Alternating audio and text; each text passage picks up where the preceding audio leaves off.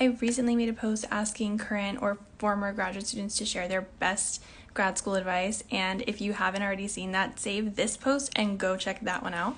There were so many good comments, and I can only showcase a few of them, but I wanted to spend some time talking about this one. My PSA is that you do not have to do everything in grad school. You can't do everything in grad school, and you shouldn't have to. It's not like undergrad where you're trying to get all the possible experience that you can to get in.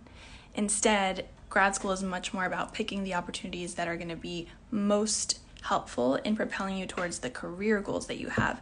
Huge difference. When I say that you don't have to do everything, I'm not talking about your program requirements or required coursework. I'm talking about all of the different things that are going to flood into your email, like volunteering, more research projects, new research teams that are developing, scholarships, fellowships, grants, publications, calls for conference submissions. You don't have to do all of that. Instead,